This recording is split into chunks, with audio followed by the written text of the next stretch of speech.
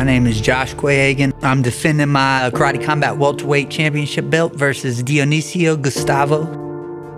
Mi nombre es Dionicio Gustavo, conocido como El Capitán. Soy mayor de la Armada de República Dominicana.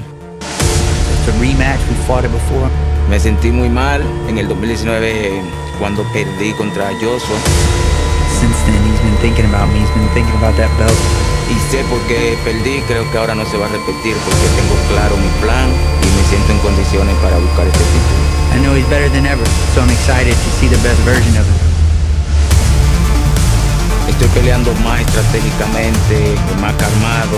So I think this fight is going to have his level of technique and chess in it, especially early. En el final del segundo asalto puede que yo tenga la victoria vía knockout. He's a matrix-type defensive guy, so I want to move, I want to keep the pressure on, and then he's going to throw, and we'll make him pay.